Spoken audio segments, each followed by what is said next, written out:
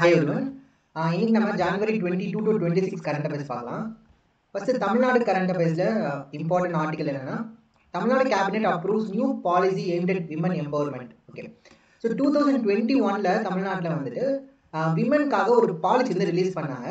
அது வந்து ஒரு டிராஃப்ட் தான். ஸோ அந்த டிராஃப்டை வந்து அப்புறமா பப்ளிக் ஒப்பீனியன்ஸ் தான் அதில் கேட்டுருந்தாங்க. ஸோ அந்த ஒப்பீனியன்ஸ் அதெல்லாம் பேஸ் பண்ணி அதில் சில சேஞ்சஸ்லாம் பண்ணி இப்போ ஃபைனலாக வந்து அந்த பாலிசி வந்து ப்ரிப்பேர் பண்ணியிருக்காங்க. அந்த ப்ரிப்பேர் பண்ண பாலிசியை தமிழ்நாடு கேபினெட் வந்து ரீசெண்டாக அப்ரூவ் பண்ணியிருக்காங்க. ஓகே. பட் அந்த பாலிசி ஃபைல் வந்து இன்னும் நமக்கு அவைலபிளாக இல்லை. ஸோ அதை அப்லோட் பண்ணதுக்கு அப்புறமா தான் ஃபுல் டீட்டெயில்ஸ் நமக்கு தெரிய வரும். அப்படிதான் இந்த ஆர்டிகல்லையும் அதான் சொல்லியிருக்காங்க. சரியா? So full details of the policy will be available to all once it was release பண்ணதுக்கு அப்புறமா தான் நமக்கு தெரியும். இப்போதைக்கு அதை அப்ரூவ் பண்ணியிருக்காங்க, அந்த கேபினெட் இருந்து இந்த பாலிசியை அப்ரூவ் பண்ணியிருக்காங்கன்ற டீட்டெயில் தான் நமக்கு இப்போதைக்கு தெரியும். சரியா? ஸோ அதை ரிலீஸ் பண்ண அப்புறம் அதில் என்னென்ன ஃபியூச்சர்ஸ் இருக்குன்றதை நம்ம அப்புறமா கவர் பண்ணலாம். இந்த ஆர்டிக்கலில் வந்து யாருமே நோட் பண்ண மாட்டாங்க இந்த ஒரு ஏரியாவை. இங்கே பார்த்தீங்கன்னா இங்கே ஒரு விஷயம் சொல்லியிருக்காங்க, ஜெண்டர் பட்ஜெட்டிங் செல்ஸ் பற்றி ஒரு வார்த்தை இங்கே சொல்லியிருக்காங்க. இதில் என்ன கேட்டிருக்காங்கன்னா, நீங்கள் போன வருஷமே எல்லா டிபார்ட்மெண்ட்லேயும் ஜெண்டர் பட்ஜெட்டிங் செல்ஸ் அமைப்பீங்க அப்படின்னு சொல்லியிருந்தீங்களே, அதில் ஏன் வந்து டிலே ஆகிட்டு இருக்கு, இன்னும் அமைக்கலை அப்படின்ற மாதிரி கேள்வி வந்து கேட்குறாங்க இங்கே. சரியா? ஸோ அந்த கவர்மெண்ட்டை பார்த்து கேள்வி கேட்குற மாதிரி இதில் கொடுத்துருக்காங்க. ஸோ அப்போ ஜெண்டர் பட்ஜெட்டிங் செல்ஸ்னா என்னன்றது அவ்வளோ இம்பார்ட்டண்டான விஷயமா அப்படின்னு கேட்டிங்கன்னா, ஆமாம். குரூப் 2 மெயின்ஸில் முன்னாடி நடந்த ஒரு பழைய கொஸ்டின் பேப்பரில் வந்து வாட் இஸ் ஜெண்டர் பட்ஜெட்டிங் அப்படின்னு கொஸ்டின் கேட்டிருக்காங்க. சரியா? ஸோ அப்போ அகைன் திரும்பவும் இதை பற்றி கேட்கலாம். பிகாஸ் இப்போ வந்து தமிழ்நாட்டில் இதுக்கான ஒரு இம்பார்ட்டன்ஸை கொடுக்குறாங்க, இந்த ஜெண்டர் பட்ஜெட்டிங் செல்ஸ் இதெல்லாம் அமைக்கிறாங்க அப்படிங்கும் போது திரும்பவும் அதை பற்றி கேட்க வாய்ப்பு இருக்கு. சரியா? சரி. ஸோ இப்போ ஜெண்டர் பட்ஜெட்டிங்னா என்ன சிம்பிளாக சொல்லணும் அப்படின்னா, இப்போ கவர்மெண்ட் வந்து ஒரு எக்ஸாம்பிளுக்கு ஒரு பாலிசியை ப்ரிப்பேர் பண்ணுறான்னு வச்சுக்கோங்க. சரியா? ஒரு பாலிசியோ இல்லை ஒரு ப்ரோக்ராமையோ ஒரு திட்டத்தையோ இல்லைன்னா வந்து ஒரு பாலிசியோ கவர்மெண்ட் வந்து ப்ரிப்பேர் பண்ண போகிறாங்க, அதுக்கான அந்த ஸ்டார்டிங் ஸ்டேஜில் இருக்காங்கன்னு வச்சுக்கோங்களேன். அப்போ அவங்க என்ன பண்ணுவாங்க அப்படின்னா, ஜெண்டர் பெர்ஸ்பெக்டிவ்ல அந்த பாலிசியோ ப்ரோக்ராமையோ ப்ரிப்பேர் பண்ணுவாங்க. விச் மீன்ஸ் மேல் அண்ட் ஃபீமேலை தனித்தனியாக யோசிச்சு அவங்களுக்கு ஏற்ற மாதிரி அந்த பாலிசி அண்ட் ப்ரோக்ராம்ஸை கொண்டு வருவாங்க. ஓகே. ஸோ நியூட்ரலாக எல்லாருக்கும் சேர்ந்து இல்லாமல் ஃபீமேலுக்கு அவங்களுக்கு யூஸ் ஆகுற மாதிரி அதை எப்படி கொண்டு போகிறது, மேல் அண்ட் ஃபீமேலுக்கு ரெண்டு பேருக்கும் பொருந்துற மாதிரி ஜெண்டர் பெர்ஸ்பெக்டிவ்ல அந்த பாலிசிஸ் அண்ட் ப்ரோக்ராம்ஸை வந்து ப்ரிப்பேர் பண்ணுவாங்க ப்ரிப்பரேஷன் ஸ்டேஜில்.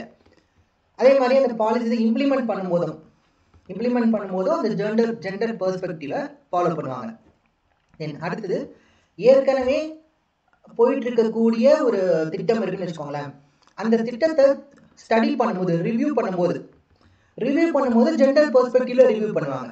விச் மீன்ஸ் இந்த ஒரு ப்ரோக்ராம் நம்ம இம்ப்ளிமெண்ட் பண்ணோம், இந்த ப்ரோக்ராம்னால விமன் எந்த அளவுக்கு பெனிஃபிட் ஆனாங்க, மென் எந்த அளவுக்கு பெனிஃபிட் ஆனாங்க அப்படின்னு சொல்லி ஜெண்டர் பெர்ஸ்பெக்டிவ்ல ரிவ்யூவும் பண்ணுவாங்க. ஸோ ஒரு பாலிசியோட preparation stage and implementation stage as well as reviewing stage எல்லா ஸ்டேஜ்லையுமே வந்துட்டு ஜெண்டர் பெர்ஸ்பெக்டிவ்ல அதை யோசிப்பாங்க. ஓகே. ஸோ அந்த மாதிரி யோசிச்சு பண்ணுறதா நம்ம வந்து இது ஓவரால் இந்த ப்ராசஸை நம்ம ஜெண்டர் பட்ஜெட்டிங் அப்படின்றதுக்குள்ள சொல்லலாம்.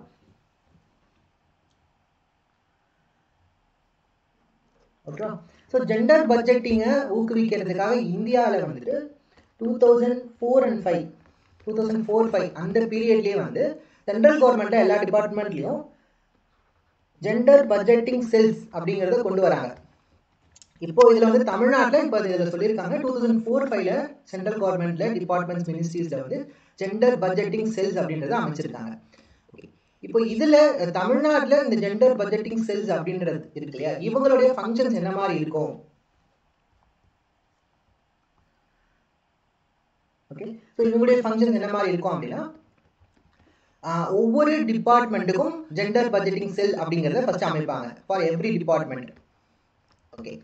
அந்த செல்லில் இருக்கக்கூடியவங்க என்ன செய்வாங்கன்னா, அந்த டிபார்ட்மெண்ட் இம்ப்ளிமெண்ட் பண்ணக்கூடிய ஒரு மேக்ஸிமம் 6 லார்ஜஸ்ட் ப்ரோக்ராம்ஸை எடுத்துப்பாங்க.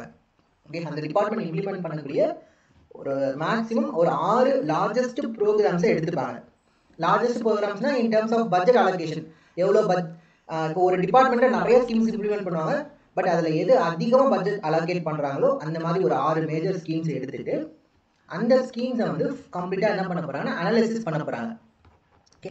என்ன மாதிரி அனாலிசிஸ் பண்ண போகிறாங்கன்னா, இந்த ப்ரோக்ராமை நம்ம இம்ப்ளிமெண்ட் பண்ணதுனால ஜெண்டர் இஷ்யூஸ் எந்த அளவுக்கு அட்ரஸ் ஆயிருக்கு, இந்த ப்ரோக்ராம் நம்ம இம்ப்ளிமெண்ட் பண்ணதுனால விமன் எம்பவர் ஆயிருக்காங்களா, இந்த மாதிரி இந்த ப்ரோக்ராம்னால ஜெண்டர் இஷ்யூஸ் எந்த அளவுக்கு அட்ரஸ் ஆயிருக்கு அப்படின்றத அனலைஸ் பண்ண போகிறாங்க. ஓகேவா? ஸோ ஜெண்டர் பட்ஜெட்டிங் செல்ஸுங்கிறது ஒவ்வொரு டிபார்ட்மெண்ட்லையும் அமைக்க போகிறாங்க. அவங்க என்ன செய்ய போகிறாங்க, ஒரு அந்த டிபார்ட்மெண்ட் இம்ப்ளிமெண்ட் பண்ணக்கூடிய 6 லார்ஜஸ்ட் மேஜர் ப்ரோக்ராம்ஸ் எடுத்துட்டு அந்த ப்ரோக்ராம்ஸ் வந்து ஜெண்டர் இஷ்யூஸை எந்த அளவுக்கு அட்ரஸ் பண்ணியிருக்கு அப்படிங்கிறத அனலைஸ் பண்ணுவாங்க. இது ஒரு விஷயம் பண்ணுவாங்க. தென் வேற என்ன ஒர்க் இவங்க பண்ணுவாங்கன்னா, அந்த டிபார்ட்மெண்ட் இம்ப்ளிமெண்ட் பண்ணக்கூடிய மற்ற ப்ரோக்ராம்ஸ் பாலிசிஸ் இதெல்லாம் இருக்குல்ல, இது எல்லாமே வந்துட்டு அதை பார்த்தீங்கன்னா டேட்டாஸ்லாம் அப்பப்போ கலெக்ட் பண்ணி அது எந்த அளவுக்கு விமன் அண்ட் மென்ல இம்பேக்ட் ஏற்படுத்தியிருக்கு அப்படிங்கிற அந்த டேட்டாஸையும் அவங்க வந்து கலெக்ட் பண்ணுவாங்க. கலெக்ட் பண்ணிட்டு இந்த ஜெண்டர் பட்ஜெட்டிங் செல் வந்து அதுக்கு தேவையான ரெக்கமெண்டேஷன்ஸ்லாம் கொடுப்பாங்க. ஸோ இந்த ஜெண்டர் இஷ்யூஸை நம்ம அட்ரஸ் பண்ணணும் அப்படின்னா நம்ம வேறு என்னென்ன அதில் இம்ப்ளிமெண்டேஷன்ஸ் பண்ணலாம், என்னென்ன மாடிஃபிகேஷன்ஸ் பண்ணலாம் அப்படிங்கிற சஜஷன்ஸும் இவங்க சொல்லுவாங்க.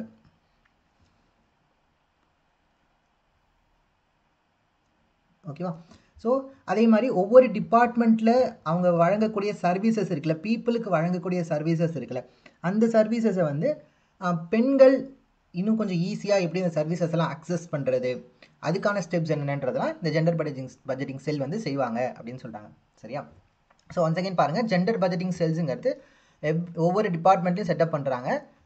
இவங்க அந்த டிபார்ட்மெண்ட்டில் இம்ப்ளிமெண்ட் பண்ணக்கூடிய 6 மேஜர் ப்ரோக்ராம்ஸை எடுத்து அந்த ப்ரோக்ராம்ஸ் ஜெண்டர் இஷ்யூஸை அட்ரஸ் பண்ணுறதுக்கு எந்த அளவுக்கு ஹெல்ப் பண்ணியிருக்கு அப்படின்றத அனலைஸ் பண்ண போகிறாங்க. அதுக்கப்புறமா அந்த டிபார்ட்மெண்ட்டோடைய ப்ரோக்ராம்ஸ் எல்லாத்துடைய டேட்டாஸையும் கலெக்ட் பண்ணி அது எந்த அளவுக்கு இந்த மேல் அண்ட் ஃபீமேலை இம்பேக்ட் பண்ணியிருக்கு, இந்த ஜெண்டர் இஷ்யூஸை எந்த அளவுக்கு அது வந்து இம்பேக்ட் பண்ணியிருக்கு அப்படின்றதெல்லாம் அனலைஸ் பண்ண போகிறாங்க. அதுக்கப்புறம் அந்த டிபார்ட்மெண்ட்டோட சர்வீசஸ் விமனுக்கு போய் ரீச் ஆகிறதுக்கு என்ன மாதிரியான ஸ்டெப்ஸ்லாம் நம்ம எடுக்கலாம், ஸோ எப்படி வந்து பெட்டர் அக்சஸ் டு சர்வீசஸ் வந்து விமனுக்கு கொடுக்கலாம் அப்படின்ற மாதிரியான விஷயங்கள்லாம் இவங்க வந்து செய்ய போகிறாங்க இந்த ஜெண்டர் பட்ஜெட்டிங் செல். தென் அடுத்த நியூஸ் என்ன இருக்குன்னா, வைஜெயந்தி மாலா பாலி. சரி, ஓகே. ஸோ இந்த வைஜெயந்தி மாலா பாலி அப்படின்றவங்க வந்து ஒரு பரதநாட்டியம் டான்ஸர். இவங்களுக்கு வந்து பத்ம விபூஷன் அவார்டுக்கு இவங்களை தேர்ந்தெடுத்திருக்காங்க, பத்ம விபூஷனுக்கு. அந்த மாதிரி பத்மா சுப்பிரமணியம் அப்படின்றவங்க பரதநாட்டியம் டான்ஸர் அண்ட் குரு, இவங்களும் பத்ம விபூஷனுக்கு தேர்ந்தெடுத்திருக்காங்க. அதுக்கப்புறம் ஆக்டர் விஜயகாந்த் வந்து பத்ம பூஷனுக்கு தேர்ந்தெடுத்திருக்காங்க. அதேமாதிரி பத்மஸ்ரீ வந்து ஒரு நிறைய பேருக்கு சொல்லியிருக்காங்க. சரியா? ஸோ இந்த நேம்ஸ் எல்லாமே சும்மா நேம்ஸ் தான், சும்மா ரீட் பண்ணி பார்த்துக்கோங்க. டோட்டலாக வந்து 132 பேருக்கு இந்த பத்ம விருதுகள் வந்து இந்த வருஷம் அறிவிச்சிருக்காங்க. சரி, அடுத்த நியூஸ் வந்து Karnataka government will complete Mekedatu project. Okay. So கர்நாடகாவோட deputy CM வந்து என்ன சொல்கிறாருன்னா, நாங்கள் இந்த மேகதாது ப்ராஜெக்டை வந்து எங்களுடைய இந்த ஆட்சி காலத்துக்குள்ளேயே நாங்கள் இதை கம்ப்ளீட் பண்ணிடுவோம் அப்படின்ற மாதிரி சொல்லியிருக்காங்க. சரியா? ஸோ புதுசாக படிக்கிறவங்களுக்கு மேபி இந்த மேகதாது ப்ராஜெக்ட் பற்றி தெரியாமல் இருந்திருக்கும். ஸோ மேகதாது அப்படின்றது பார்த்தோன்னா காவேரி ரிவர் இருக்கு இல்லையா, காவேரி ரிவர் ஃப்ளோ ஆகிட்டு இருக்கக்கூடிய இடத்துல இருக்கக்கூடிய ஒரு பிளேஸ் அது மேகதாதுன்னு சொல்லிட்டு. அந்த இடத்துல வந்து ஒரு டேம் கட்ட போகிறோம் அப்படின்னு கர்நாடகா கவர்மெண்ட் ரொம்ப வருஷமாக சொல்லிட்டு இருக்காங்க. அதுக்கு அவங்க சொல்கிற ரீசன் என்னன்னா, பெங்களூரோட குடிநீர் தேவையை பூர்த்தி செய்கிறதுக்காக இந்த டேம் கட்டுறோம். ஸோ இங்கே இது வாட்டரை ஸ்டோர் பண்ணி இது மூலிமா பெங்களூரோட குடிநீர் தேவையை நாங்கள் பூர்த்தி செய்ய போகிறோம் அப்படின்னு சொல்கிறாங்க. இன்னொன்று வந்து எலக்ட்ரிசிட்டி ஜென்ரேட் பண்ண போகிறோம், ஹைடல் எலக்ட்ரிசிட்டி. ஸோ இந்த 2 ரீசன் வந்து அவங்க சொல்கிறாங்க. பட் தமிழ்நாடு என்ன சொல்கிறாங்கன்னா, நாங்கள் வந்து இந்த Kaveri ரிவருடைய lower riparian state. So இப்போ வந்து ஒரு ரிவரோட Appar riparian and lower riparian அப்படின்லாம் இருக்கும். அப்பர் ரிப்பேரியன் ஸ்டேட் அப்படின்னா எந்த ஸ்டேட் வந்து அந்த வாட்டரோடைய ஃப்ளோ வந்து யாரோட கண்ட்ரோலில் இருக்கோ அவங்களை வந்து அப்பர் ரிப்பேரியன் ஸ்டேட் சொல்லுவாங்க. ஏன்னா இப்போ காவிரி ரிவர் வந்து கர்நாடகாலேருந்து ஃப்ளோ ஆகி வருது. ஸோ அப்போ அவங்களுக்கு தான் அதிக கண்ட்ரோல் இருக்குது அந்த ரிவர் ஃப்ளோவில். அவங்க நினச்சா அதை தடுக்க கூட முடியும் இல்லையா, பெரிய அணைகள்லாம் கட்டி தடுக்க கூட முடியும். பட் ப்ராக்டிக்கலி பாசிபிள் இல்லான்னு சொல்கிறேன். ஸோ அது மாதிரி பண்ண முடியும். அப்போ அவங்கள தான் நம்ம அப்பர் ரிப்பேரியன் ஸ்டேட் அப்படின்னு சொல்லுவாங்க. ஸோ நம்ம தான் வந்து lower riparian state. But Tamil Nadu என்ன சொல்கிறாங்கன்னா, நீங்கள் அந்த ரிவரில் எந்த மாதிரியான சேஞ்சஸ், ஒரு டேம்ஸோ ரிசர்வாயர்ஸோ நீங்கள் கட்டுறீங்க அப்படின்னா லோயர் ரிப்பேரியன் ஸ்டேட் கிட்ட கன்சல்ட் பண்ணிட்டு நீங்கள் கட்டுங்க. அதேமாதிரி சுப்ரீம் கோர்ட் கிட்ட பர்மிஷன் வாங்கிட்டு தான் நீங்கள் கட்டணும் அப்படின்னு சொல்லிட்டு தமிழ்நாடு வந்து சொல்கிறாங்க. ஓகே. பட் கர்நாடகா சொல்கிறாங்க இதை வச்சு அரசியல் தான். ஸோ அவங்க வந்து நாங்கள் எங்களோட ஆட்சி காலத்துக்குள்ளேயே அதை கட்டி முடிச்சிருவோம் அப்படின்ற மாதிரி சொல்கிறாங்க. சரி, அடுத்த நியூஸ் என்ன இருக்குன்னா, தமிழ்நாடு எலக்டோரேட். ஓகே, ஸோ தமிழ்நாட்டில் எவ்வளோ ஓட்டர்ஸ் இருக்காங்க அப்படின்ற ஒரு லிஸ்ட்டு. சரி, இது அப்பப்போ அப்டேட் ஆகிட்டே இருக்கும். இதில் வந்து கொஸ்டின்ஸ்லாம் கேட்டிருக்காங்க ப்ரீவியஸ் இயரில், நான் சும்மா பார்த்துக்கோங்க. இப்போ கரண்ட்டாக தமிழ்நாட்டில் வந்து 6.18 crore ஓட்டர்ஸ் வந்து இருக்காங்களாமா. அது 3.14 crore விமன், 3.03 crore மென். அதே மாதிரி எந்த கான்ஸ்டிடியூன்சியில் ஹையஸ்ட் நம்பர் ஆஃப் ஓட்டர்ஸ் இருக்காங்கன்னா சோழிங்கநல்லூர். அதே மாதிரி எதில் வந்து லோயஸ்ட் நம்பர் ஆஃப் ஓட்டர்ஸ் இருக்காங்கன்னா கீழ்வேலூர், நாகப்பட்டினம்ல இருக்கிற கீழ்வேலூர். இங்கே தான் லோயஸ்ட் நம்பர் ஆஃப் ஓட்டர்ஸ் வந்து இருக்காங்க. அடுத்தது இந்த நியூஸ், இது ரொம்ப இம்பார்ட்டன்ட் இல்லை. ஸோ இது என்ன நியூஸ் அப்படின்னா, பெருங்குடி அப்படிங்கிற இடத்துல ஒரு டம்ப் யார்டு இருக்குது சென்னையில். ஸோ அங்கே நிறைய குப்பையெல்லாம் கொட்டக்கூடிய, பெரிய அளவில் குப்பை கொட்டக்கூடிய ஒரு இடம் அது, பெருங்குடி டம்ப் யார்டு. அந்த பெருங்குடி டம்ப் யார்டில் ஏற்கனவே என்ன சொல்லியிருந்தாங்கன்னா, அந்த இடத்துல நாங்கள் வந்து பயோ மைனிங் பண்ண போகிறோம் அப்படின்ற மாதிரி விஷயம் சொல்லியிருந்தாங்க. இப்போ வந்து என்ன சொல்லியிருக்காங்கன்னா, அந்த இடத்துல ஒரு போர்ஷனில் மட்டும் ஈகோ பார்க் வந்து அமைக்க போகிறோம். ஸோ அது மூலயமா வந்து அர்பன் ஃபாரஸ்ட்ரி இந்த மெத்தட்ஸ்லாம் பயன்படுத்தி நிறைய ட்ரீஸ்லாம் அங்கே வந்து இது பண்ண போகிறோம் அப்படின்ற மாதிரிலாம் சொல்லியிருக்காங்க. So ego bark will be set up at A portion on the Perungudi dump yard. Okay, இதெல்லாம் சொல்லியிருக்காங்க. பட் இம்ப்ளிமெண்ட் பண்ணாங்கன்னா நம்ம பார்ப்போம் என்ன அப்படின்ட்டு. சரியா, இந்த இமேஜ் நான் உங்களுக்கு கொடுத்துருக்கேன், சும்மா நீங்கள் பார்த்துக்கோங்க, பிடிஎஃப் டவுன்லோட் பண்ணி பார்த்துக்கோங்க. நெக்ஸ்ட் நியூஸ் வந்து ICC awards. Okay, so ICC awards நீங்கள் சும்மா பார்த்துக்கோங்க. ICC cricketer of the year யார், அம்பையர் ஆஃப் த இயர்லாம் தேவையில்லை. தென் மென்ஸ் ஓடி கிரிக்கெட்டர் ஆஃப் த இயர் வந்து விராட் கோலி, விமென்ஸ் ஓடி கிரிக்கெட்டர் ஆஃப் த இயர் யார், அந்த மாதிரி ICC cricketer of the year மேல் வந்து பேட் கமின்ஸ், ஃபீமேல் வந்து இந்த நாட் சிவர் பிரண்ட் அப்படின்றவங்க. ஸோ இதெல்லாம் சும்மா டேட்டா, அதெல்லாம் நீங்கள் பார்த்துக்கோங்க. சரியா, அடுத்த news என்னச்சுன்னா, Hindu temple existed at Gyanvapi mask side. Okay, so இது வந்து ரொம்ப நாளாக போயிட்டு இருக்கக்கூடிய ஒரு இஷ்யூ. இது நான் இவ்வளோ நாளாக இது நியூஸ் பேப்பரில் கொடுத்துருக்க மாட்டேன். நான் உங்களுக்கு நான் ஏற்கனவே சொல்கிற மாதிரி ஒரு இஷ்யூ வந்து போயிட்டு இருக்கும் போதே நான் வந்து அதை படிக்கிறதுக்கு டைம் ஸ்பெண்ட் பண்ண மாட்டேன். அது ஓரளவுக்கு ஒரு ரிசல்ட் தெரிஞ்சதுக்கு அப்புறமா தான் அதை நான் உங்களுக்கு கொடுப்பேன். சரி, நான் அதை பார்த்தாலும் உங்களுக்கு வந்து கொடுத்துருக்க மாட்டேன். சரி, இந்த நியூஸ் என்னன்னா, Hindu temple existed at Gyanvapi. Okay, so Varanasi, உத்தரப்பிரதேசில் Varanasi அப்படின்ற இடத்துல வந்து பார்த்தீங்கன்னா இந்த கியான்வாபி மசூதி அப்படின்றது இருக்குது. இந்த மசூதி இருந்த இடத்துல இதுக்கு முன்னாடி ஒரு கோயில் இருந்துச்சு. அந்த கோயிலை இடிச்சுட்டு அதுக்கு மேலே தான் அந்த மசூதியை கட்டியிருக்காங்க. அந்த மசூதிக்குள்ளே வந்து ஹிந்து கடவுள்களுடைய அந்த சிலைகள்லாம் இருக்குது அப்படின்ற மாதிரிலாம் சொல்லிட்டு இருந்தாங்க. ஸோ அதுக்காக ஆர்கியாலஜிக்கல் சர்வே ஆஃப் இந்தியா வந்துட்டு ரீசெண்டாக அது ரொம்ப நிறைய போராட்டங்களுக்கு அப்புறமா இப்போ என்ன செய்கிறாங்க, ஏஎஸ்ஐ போயிட்டு அங்கே உள்ளே போய் செக் பண்ணுறாங்க. உள்ளே போய் சில ஸ்டடீஸ் பண்ணி பார்க்கும்போது என்ன தெரிய வந்திருக்குன்னா,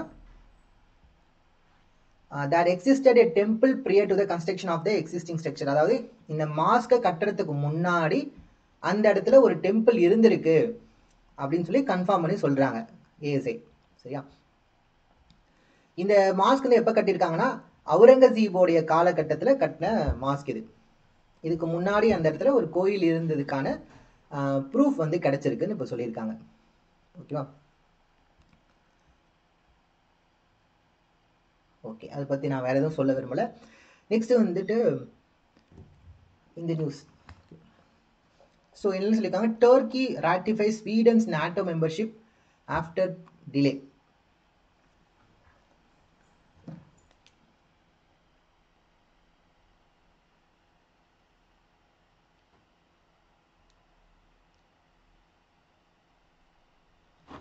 ஓகே, சரி, இந்த நியூஸ் என்னன்னு புரிஞ்சுக்கணும் அப்படின்னா ஒரு சின்ன பேக்ரவுண்ட் நம்ம தெரிஞ்சுக்கலாம் என்னன்ட்டு. ஸோ ஒருவேளை தெரியாதவங்களுக்கு, இப்போ நாட்டோ அப்படின்றது என்னன்னா நார்த் அட்லாண்டிக் ட்ரீட்டி ஆர்கனைசேஷன் அப்படின்னு சொல்லுவாங்க. இது வந்து வேர்ல்டு வார் 2க்கு அப்புறமா 1949 உருவாக்கப்பட்ட ஒரு கூட்டமைப்பு. நார்த் அட்லாண்டிக் ட்ரீட்டி அப்படிங்கிற ட்ரீட்டிக்கு அப்புறம் உருவானதுனால இதுக்கு பேர் நார்த் அட்லாண்டிக் ட்ரீட்டி ஆர்கனைசேஷன் அப்படின்னு சொல்லுவாங்க. 1949 வேர்ல்டு வார் 2க்கு அப்புறம் உருவாக்கப்பட்ட ஒரு அமைப்பு. இது வந்து it is a mutual defence alliance அப்படின்னு சொல்லலாம். இதை மியூச்சுவல் டிஃபென்ஸ் அலையன்ஸ் இல்லை, இது வந்து ஒரு மிலிட்ரி அலையன்ஸ்னு சொல்லலாம். இன்னும் பெட்டராக சொல்லணும்னா மியூச்சுவல் டிஃபென்ஸ் அலையன்ஸ்னு சொல்கிறது இன்னும் பெட்டராக இருக்கும். அது ஏன்றது நான் ரீசன் சொல்கிறேன் உங்களுக்கு. இது 1949ல் இந்த நாட்டோவை அமைக்கும் பொழுது யாரோட அதோட ஃபவுண்டிங் மெம்பர்ஸாக இருந்தாங்க அப்படின்னா நார்த் அமெரிக்காவில் இருக்கக்கூடிய யூஎஸ்ஏவும் கனடாவும், அதே மாதிரி யூரோப்பியன் கண்ட்ரீஸில் வெஸ்டர்ன் யூரோப்பில் இருக்கக்கூடிய ஒரு 10 கண்ட்ரிஸ், 10 யூரோப்பியன், அதாவது வெஸ்ட் யூரோப்பியில் இருக்கக்கூடிய ஒரு 10 countries plus USA Canada. So மொத்தம் இந்த 12 கண்ட்ரிஸ் தான் அதோடைய ஃபவுண்டிங் மெம்பர்ஸாக இருந்தாங்க. சரிங்களா? ஸோ இது மெயினாக வந்து எதுக்காக ஃபார்ம் பண்ணாங்க அப்படின்னா, இந்த பக்கம் வந்து சோவியத் யூனியன் ஒரு பெரிய பவராக இருந்தாங்க. ஓகே, ஸோ அதனால சில யூரோப்பியன் கண்ட்ரிஸ் வந்து என்ன பயந்தாங்க அப்படின்னா, நம்ம சோவியத் கிட்டேருந்து நம்மளை காப்பாற்றிக்கணும் அப்படின்னா நம்ம இந்த பக்கம் யூஎஸ் கூட ஜாயின் பண்ணிக்கணும் அப்படின்னு சிலர் நினச்சதுனால இந்த யூஎஸ்ஏ கனடாலாம் சேர்ந்து என்ன செய்கிறாங்கன்னா ஒரு கூட்டமைப்பை உருவாக்குறாங்க, நாட்டோ அப்படின்னு சொல்லிட்டு. இந்த நாட்டோ கூட்டமைப்பில் வந்து மொத்தம் இந்த நாட்டோவில் ஒரு 14 ஆர்டிகல்ஸ் இருக்கும். நாட்டோவில் ஒரு கண்ட்ரி ஜாயின் பண்ணாங்கன்னு வச்சுக்கோங்களேன், அதில் 14 ஆர்டிகல்ஸ் இருக்கும். எப்படி நம்ம கான்ஸ்டியூஷன் ஆர்டிகல்ஸ் இருக்கும் அந்த மாதிரி. அந்த 14 ஆர்டிக்கலில் ஆர்டிகல் 5 வந்து ரொம்ப இம்பார்ட்டண்டான ஆர்டிகல். பிகாஸ் இந்த ஆர்டிகல் 5 வந்து என்ன சொல்லுது அப்படின்னா, இது வந்து ஒரு பிரின்சிபலை பற்றி சொல்லுது. அந்த பிரின்சிபலுக்கு பேர் பிரின்சிபல் ஆஃப் கலெக்டிவ் டிஃபென்ஸ் அப்படின்னு சொல்லுவாங்க. பிரின்சிபல் ஆஃப் கலெக்டிவ் டிஃபென்ஸ் அப்படின்னா என்ன அர்த்தம்னா, இந்த நாட்டோவில் இருக்கக்கூடிய நாடுகளில் ஏதாச்சும் ஒரு நாடு மேலே, ஓகே, இப்போ ஃபார் எக்ஸாம்பிள் இந்த ஒரு 10 யூரோப்பியன் கண்ட்ரிஸ் இருக்கா, இந்த 10ல் ஏதாச்சும் ஒரு கண்ட்ரி மேலே ரஷ்யாவோ இல்லை வேற ஏதோ ஒரு கண்ட்ரி வந்து அட்டாக் பண்ணுறாங்க அப்படின்னா இந்த பேலன்ஸ் இருக்கிற 11 கண்ட்ரிஸும் சேர்ந்து இவங்களுக்காக சண்டை போடுவாங்க. அதுதான் இதுக்கு பேர் தான் வந்து த பிரின்சிபல் ஆஃப் கலெக்டிவ் டிஃபென்ஸ் அப்படின்னு சொல்லுவாங்க. அதாவது ஒரு மெம்பர் மேலே யாராச்சும் அட்டாக் பண்ணால் அது எல்லா மெம்பர் மேலேயும் அட்டாக் பண்ணதுக்கு சமமாக கருதி எல்லா மெம்பர்ஸும் அவங்களுக்கு ஹெல்ப் பண்ணுவாங்க. ஓகே, ஸோ இந்த மாதிரி ஒரு விஷயம் இருக்கிறதுனால தான் இந்த பக்கம் சோவியத் கிட்டேருந்து தப்பிக்கிறதுக்காக என்ன செய்கிறாங்கன்னா இந்த யூஎஸ்ஏ கிட்ட இவங்கெல்லாம் சேர்றாங்க. அப்போ 1949ல் 12 ஃபவுண்டிங் மெம்பர்ஸ் இருந்தாங்க. அதுக்கப்புறம் நிறைய கண்ட்ரிஸ் ஆட் ஆகி இப்போ வந்து ரீசெண்டாக பார்த்தோம்னா யுக்ரைனுக்கும் ரஷ்யாவுக்கும் வார் இருந்துச்சு இல்லையா, நடந்துட்டு இருக்கு, ஆன்கோயிங். ஓகே, ஸோ இந்த யுக்ரைன் ரஷ்யா வார் நடக்கும் பொழுது 2 கண்ட்ரிஸ் புதுசாக வந்து இதுக்கு மெம்பர்ஷிப் அப்ளை பண்ணுறாங்க. ஒன்று வந்து ஃபின்லாண்ட், அதுக்கப்புறம் ஸ்வீடன். இவங்களாம் ரொம்ப வருஷமா இவங்ககிட்ட சேராமல், அதாவது நான் அலைன்மெண்ட் இந்த பக்கமும் சேராமல் இருக்கணும்னு நினைச்சவங்களாம் இந்த போருக்கு அப்புறம் என்ன செய்யறாங்கன்னா, பிகாஸ் இவங்கெல்லாம் ரஷ்யா கிட்ட பக்கத்தில் இருக்காங்கன்றதுனால என்ன செய்யறாங்கன்னா இந்த நாட்டோட சேர்ந்துடுறாங்க. ஃபின்லாண்டும் ஸ்வீடனும் வந்து மெம்பர்ஷிப் அப்ளை பண்ணுறாங்க. அப்ளை பண்ணதில் ஓகே, இப்போ நாட்டோட ஒரு கண்ட்ரி மெம்பராக அப்ளை பண்ணுறாங்கன்னு வச்சுக்கோங்க, அதை ஆல்ரெடி நாட்டோட இருக்கிற எல்லா கண்ட்ரிஸும் அதை அப்ரூவ் பண்ணணும். எல்லா கண்ட்ரிஸும் அப்ரூவ் பண்ணாதான் மெம்பர் ஆக முடியும்.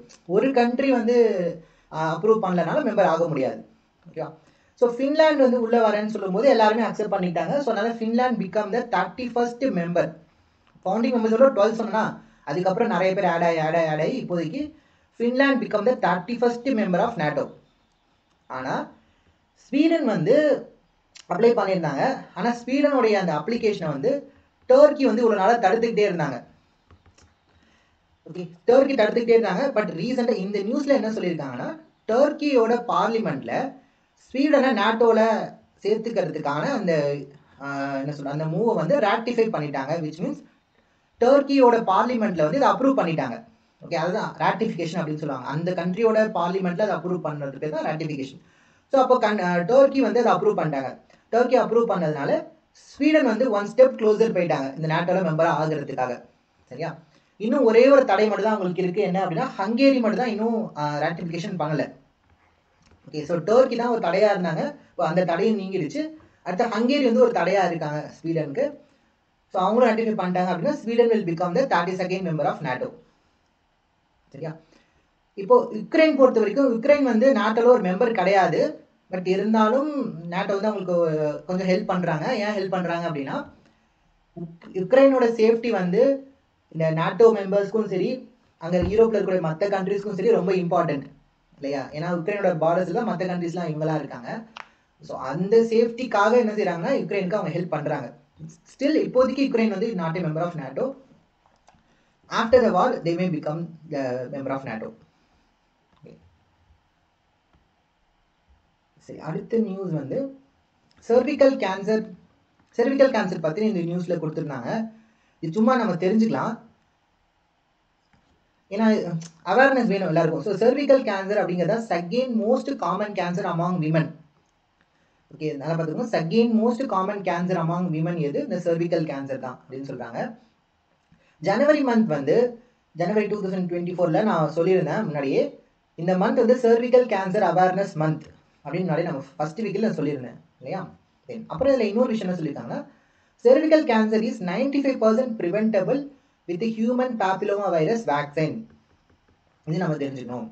சரி, அப்போ இந்த cervical cancer அப்படின்றது வந்து எப்படி ஏற்படுது, எது மூலமா ஏற்படுது, என்ன வைரஸ் இதை காஸ் பண்ணுதுங்கிறத நம்ம தெரிஞ்சுக்கலாம். இதெல்லாம் நம்ம ஸ்கூல் புக்ல கூட இருக்கு. ஓகே, நம்ம ஸ்கூல் புக்ல வந்து பார்த்தீங்கன்னா நமக்கு டிசீசஸ்ல வந்து கொடுத்துருப்பாங்க ஹியூமன் பாப்பிலோமா வைரஸ். அந்த ஹியூமன் பாப்பிலோமா வைரஸ் மூலமா ஜெனிட்டல் வார்ட்ஸ் அப்படின்ற ஒரு டிசீஸ் ஏற்படுதுன்னு சொல்லியிருப்பாங்க. சரியா, இது வந்து எப்படி ஏற்படுதுன்னா செக்ஷுவல் இது மூலமா தான் இது டிரான்ஸ்ஃபர் ஆகும். இது வந்து செக்ஷுவலி டிரான்ஸ்மிட்டட் டிசீஸ் தான் இது. ஸோ விமனுக்கு மட்டும்தான் இது வந்து ஏற்படும். ஓகே, சரி, இந்த ஹியூமன் பாப்பிலோமா வைரஸ் மூலமா ஜெனிட்டல் வார்ட்ஸ் அப்படிங்கிற டிசீஸ் ஏற்படும். இது இன்னும் ரொம்ப நாளைக்கு இது இருந்துச்சு அப்படின்னா, லைக் இந்த ஜெனிட்டல் வார்ட்ஸா இருந்து ரொம்ப நாளா அப்படியே இருந்துச்சுன்னா கண்டினியூ ஆகி ஃபைனலா it will lead to the cervical cancer. Okay, so human papilloma virus தான் cervical கேன்சரை கொண்டு வருது. பட் உடனே இல்லை, ஃபர்ஸ்ட் ஜெனிட்டல் வார்ட்ஸ்ங்கிறது வரும், அதுக்கப்புறமா வந்து ப்ரொலாங்டா அது இருக்கும்போது cervical கேன்சர் வந்து ஏற்படும்.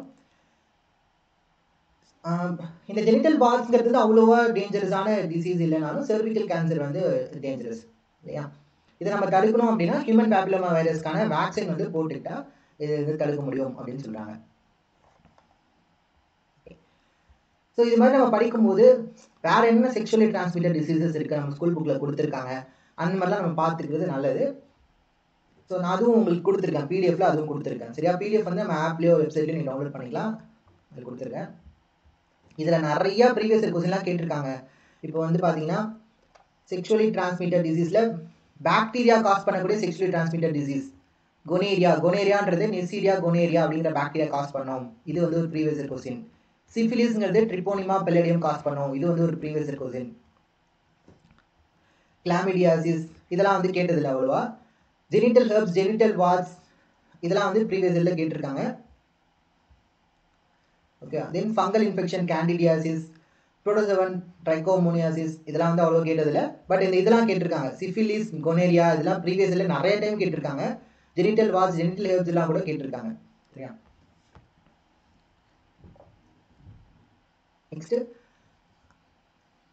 Bharat Ratna. Okay, so Bharat Ratna award வந்து இந்த யாருக்கு அனௌன்ஸ் பண்ணியிருக்காங்க, பீகாருடைய farmer chief minister and leader, ஒரு பேர் வந்து கபூரி தாக்கூர். இதுக்கு வந்து பாரத் ரத்னா வந்து அனௌன்ஸ் பண்ணியிருக்காங்க போஸ்ட்மஸ்லி. அவர் இப்போ உயிரோட இல்லை. சரிங்களா, ஸோ கிட்டத்தட்ட ரொம்ப வருஷத்துக்கு அப்புறமா இப்போ பாரத் ரத்னா வந்து அனௌன்ஸ் பண்ணியிருக்காங்க. 2019 அப்புறம் இப்போதான் வந்து பாரத் ரத்னா கொடுக்குறாங்க.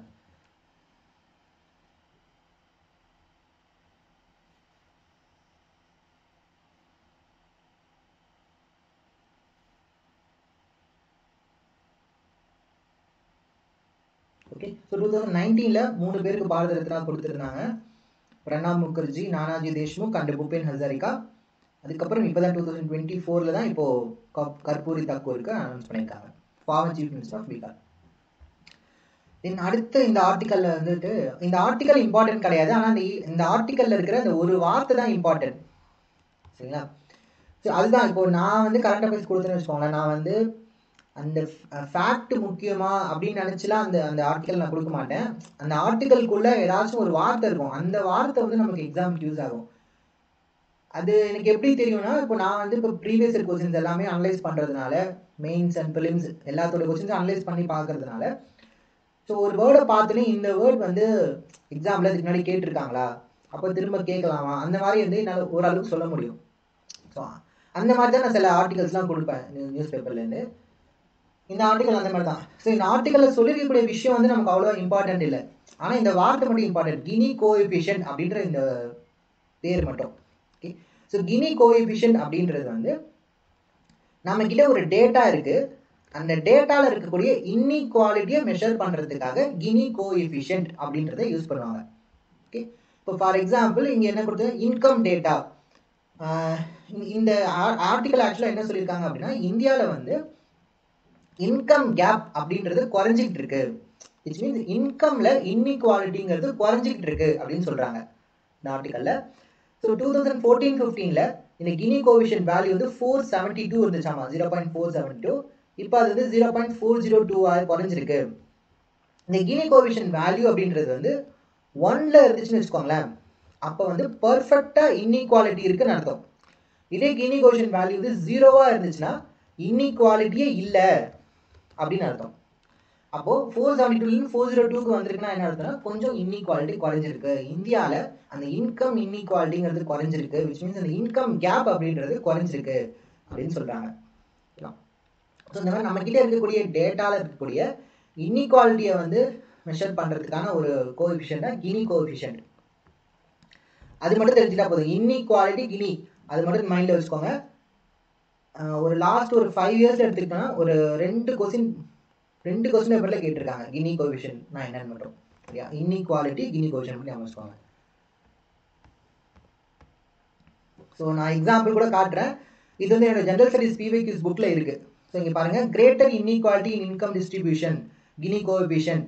இது லாஸ்ட் 3 இயர்ஸில் கேட்ட ஒரு கொஸ்டின். சரியா, ஸோ என்னோட PYQs புக் வந்து ஆர்டர் பண்ண எல்லாருக்குமே நான் அனுப்பிட்டேன்.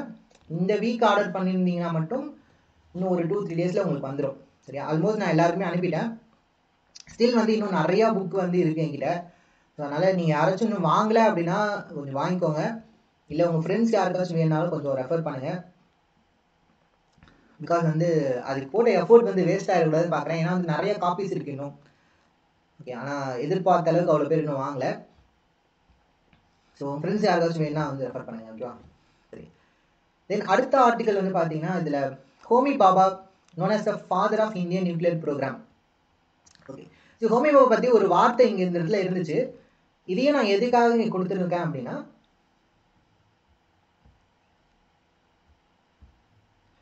இதுவும் ப்ரீவியஸ் இயர் கொஸ்டின் நம்ம கேட்டாங்க. Who is the architect of atomic research in India? Homi Baba. இதுவும் TNPSC கேட்ட ஒரு ப்ரீவியஸ் இயர் கொஸ்டின். இதுவும் என்னுடைய PYQ புக்கில் இருக்குது. சரியா, ஸோ நான் எதுக்கு சொல்ல வரேன்னா, PYQs புக்கை நீங்கள் ஒழுங்காக படிச்சிங்க அப்படின்னா அதுக்கப்புறமா நீங்கள் நியூஸ் பேப்பர்லாம் பார்க்கும்போது உங்களுக்கே தெரியும், ஓகே இது நமக்கு ப்ரீவியஸ் இயரில் கேட்டிருக்காங்க, இது இம்பார்ட்டன்ட் அப்படின்ட்டு. அதை தெரியாமல் நீங்கள் பேப்பர்லாம் படிச்சிங்கன்னா உங்களுக்கு வந்து எது முக்கியம் எது முக்கியம் இல்லைன்னு உங்களால் பிரித்து பார்க்கவே முடியாது. ஸோ நம்ம மெயின்ஸ்லாம் படிக்கும்போது ஹோமி பாபாவோட கான்ட்ரிபியூஷன்ஸ்லாம் இன்னும் நிறையா பார்ப்போம். தென் அடுத்து ஒரு ரொம்ப முக்கியமான ஒரு நியூஸ்னால் வந்துட்டு இந்த ராமர் கோயில் இது இல்லையா, ஜனவரி 22 அன்னைக்கு தான் அந்த பிரான் பிரதிஷ்டா அப்படின்றது வந்து பண்ணாங்க. இந்த சிலையை வந்து ஓப்பன் பண்ணாங்க Jan 22 அன்னைக்கு. இந்த டேட் ஞாபகம் வச்சுக்கோங்க. ப்ளஸ் இதில் ஃபேக்ட்னா என்ன தெரிஞ்சுக்கிறது, இந்த கோயில் வந்து முழுக்க முழுக்க சாண்ட் ஸ்டோனில் வந்து கட்டியிருக்காங்களாமா. ஓகே, அயர்ன் ஸ்டீல் இதெல்லாம் யூஸ் பண்ணாமல் சாண்ட் ஸ்டோனில் கட்டியிருக்காங்க. ஸோ அதனால பூகம்பம்லாம் வந்தாலும் இருக்கும், 1000 வருஷம் இருக்கிறது கூட ஒன்றும் ஆகாமல் இருக்கும் அப்படின்லாம் சொல்லியிருக்காங்க. இந்த ஸ்டோன்ஸ் எல்லாமே வந்து ராஜஸ்தானில் இருக்கிற பான்சி பஹர்பூர் அப்படிங்கிற இடத்துலேருந்து எடுத்துகிட்டு வந்திருக்கோம். அதுக்கப்புறம் இது வந்து மொத்தம் 3 மாடி இருக்குது. இது வந்து நாகரா ஸ்டைலில் கட்டியிருக்காங்க. கட்டட எந்த மாதிரியான கட்டட கலைன்னா நாகரா கலை ஸ்டைலில் வந்து கட்டியிருக்கோம் அப்படின்னு சொல்லியிருக்காங்க. மற்றபடி ஐ டோன்ட் திங்க் இந்த ஃபேக்ட் எல்லாம் இம்பார்ட்டன்ட் மாதிரி எனக்கு தோணல. என்ன பார்த்துக்கோங்க. ஓகேவா, தென் அடுத்து ஒரு முக்கியமான நியூஸ் என்னன்னா, பிரதான் மந்திரி சூரியோதய யோஜனா. பிரதான் மந்திரி சூரியோதய யோஜனா இதோட எய்ம் என்ன அப்படின்னா, பேர்லேயே இருக்கு சூரியோதய யோஜனாங்கும் போது இந்தியாவில் இருக்கக்கூடிய 1 கோடி வீடுகளோட மாடியில் ரூஃப் டாப் சோலார் கனெக்ஷன்ஸ் கொடுக்கறது தான் இதோட aim. Roof top solar பேனல்ஸை install பண்ணுறது தான் இதோட எய்ம். சரிங்களா, 1 கோடி வீட்டில் ரூஃப் டாப் சோலார் பேனல்ஸை இன்ஸ்டால் பண்ணுறது. இது மூலமா என்ன அட்வான்டேஜ், உங்களுக்கு எலக்ட்ரிசிட்டி பில் குறையுமா. அதுக்கப்புறம் நம்ம வந்து ட்ரெடிஷ்னலாக இப்போ கோல் அது கோல்லாம் பேஸ் பண்ணி தான் எலக்ட்ரிசிட்டி ப்ரொடியூஸ் பண்ணுறோம். அது வச்சு நிறைய ப்ரொடியூஸ் பண்ணுறோம். ஸோ இதனால் நம்ம வீட்டு எலக்ட்ரிசிட்டி ப்ரொடியூஸ் பண்ணுறோம் அப்படின்னா கோலோட யூசேஜ்லாம் குறையும், பொல்யூஷன்ஸ்லாம் குறையும் அப்படிலாம் சொல்லலாம். இதுமாதிரி நிறைய அட்வான்டேஜஸ் இருக்குது. ஸோ இது வந்து ஒரு க்ளீன் ஃபியூயல் சோலார் எனர்ஜின்றது. ஸோ இது மூலமா நம்ம எனர்ஜியில் செல்ஃப் ரிலையன்ட் ஆகலாம். வெளிநாட்டிலேருந்து நம்ம நம்பி இருக்க வேணாம். நம்ம வந்து செல்ஃப் ரிலையன்ட் ஆக முடியும். கண்ட்ரிக்கும் செல்ஃப் ரிலையன்ட் ஆகும், பீப்புளும் செல்ஃப் ரிலையன்ட் ஆகிடுவாங்க. நீங்கள் எலக்ட்ரிசிட்டிக்காக வந்து EB போர்ட் கிட்ட போய் நிற்க வேணாம். நீங்களே உங்கள் வீட்டு மேலே சோலார் பேனல் வச்சு நீங்களே எலக்ட்ரிசிட்டி ப்ரொடியூஸ் பண்ணி யூஸ் பண்ணிக்கலாம். ஒருவேளை எக்ஸ்ட்ரா ப்ரொடியூஸ் ஆனால் நீங்கள் சேல் கூட பண்ணலாம். ஓகே, ஸோ அது சொல்லியிருக்காங்க. பட் இது பற்றின ஃபுல் டீட்டெயில்ஸ் இன்னும் வரும்போது நம்ம பார்ப்போம். ஓகேவா? இதுதான் மேஜரான நியூஸ். இதுக்கப்புறம் கொஞ்சம் எக்ஸ்ட்ராஸ் வந்து கொடுத்துருப்பேன். இந்த எக்ஸ்ட்ராஸ் வந்து வேணும்னா சும்மா ரீட் பண்ணி பாருங்க. சரி, அதுக்காக தான் எக்ஸ்ட்ராஸ்ல கொடுத்துருப்பேன். ஃபாரின் கான்ட்ரிபியூஷன் ரெகுலேஷன் ஆக்ட் அதை பற்றி. தென் நெக்ஸ்ட் இந்த ஒரு எக்ஸ்ட்ரால வந்துட்டு இந்த அலிகார் முஸ்லீம் யூனிவர்சிட்டி பற்றி ஒரு ஆர்டிகல் இருக்கும். அது சும்மா வேணா நீங்கள் ரீட் பண்ணி பாருங்க. பட் ஆனால் இந்த அலிகார் முஸ்லீம் யூனிவர்சிட்டின்னு வரும்போது சையத் அகமது கான் இவரை பற்றி நமக்கு ஸ்கூல் புக்கில் நீங்கள் படிச்சிருப்பீங்க. என்னோட பிவைக்யூ புக்கில் கூட பார்த்தீங்கன்னா கொஸ்டின்ஸில் கொடுத்துருப்பேன். ஸோ சையத் அகமது கான் பற்றி ப்ரீவியஸ் கொஸ்டின்ஸில் கூட கொஸ்டின்ஸ் வந்திருக்கு. லாஸ்ட் ஒரு 4 இயர்ஸ்லேயே வந்து இப்போ பார்த்தீங்கன்னா ஒரு 2 கொஸ்டின் கிட்ட வந்திருக்கு. சரியா, 14th கொஸ்டின் அண்ட் இதெல்லாம் வந்து ஐஎன்எம் டாபிக் கீழே என்னோட புக்கில் நான் கொடுத்துருப்பேன். ஸோ புக்கு வேணுன்றவங்க வந்து டிஸ்கிரிப்ஷனில் இருக்கிற நம்பரில் கான்டாக்ட் பண்ணி கேளுங்க. ஓகேவா? நெக்ஸ்ட் தென் நம்மளுடைய ஜென்ரல் ஸ்டடிஸ் டெஸ்ட் இப்போ கரெக்டாக போயிட்டு இருக்கு இல்லையா? அந்த டெஸ்ட்டில் ஜாயின் பண்ணுறவங்களுக்குமே இந்த புக்கில் இருக்கக்கூடிய எல்லா கொஸ்டின்ஸுமே டாபிக் வைஸாக பிரித்து டெஸ்ட்டாகவே உங்களுக்கு இருக்கும். ஸோ ஜென்ரல் ஸ்டடிஸ் டெஸ்ட்டில் ஜாயின் பண்ணுறீங்கன்னா அதுலேயே கூட உங்களுக்கு இந்த கொஸ்டின்ஸ் எல்லாமே இருக்கும். ஓகேவா? நெக்ஸ்ட் வந்துட்டு ஓகே, இதெல்லாம் அவ்வளோ இம்பார்ட்டன்ட் இல்லை அந்த ஆர்டிகல்ஸ்லாம். சரியா, சும்மா தான் கொடுத்துருந்தேன். தென் இந்த ஆர்டிகல் வந்து ஃப்ரீ மூவ்மெண்ட் ரிஜிம் பற்றி இருந்துச்சு. ஃப்ரீ மூவ்மெண்ட் ரிஜிம் பற்றி நான் ஆல்ரெடியே நம்ம ஒரு கிளாஸில் கவர் பண்ணிட்டோம் இல்லையா, ஜனவரி மந்த்லேயே.